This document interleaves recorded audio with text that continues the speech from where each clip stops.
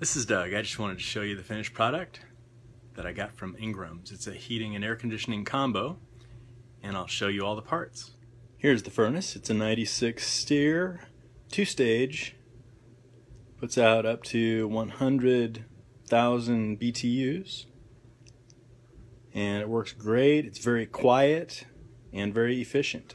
Here's the back side of the unit.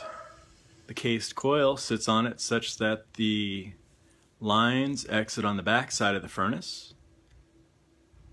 The exhaust goes up that way. The refrigeration lines go up that way. The rest of the exhaust goes out the side of the house, at least 4 feet from a window on both sides. The drain goes down and underneath the furnace and out. You can see it on the other side by the floor drain. The refrigeration lines go up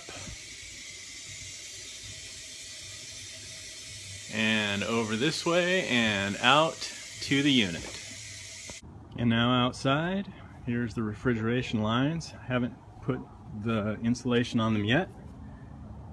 The power, and around the front, it's a 4-ton Goodman. The system together is a 14.5 SEER.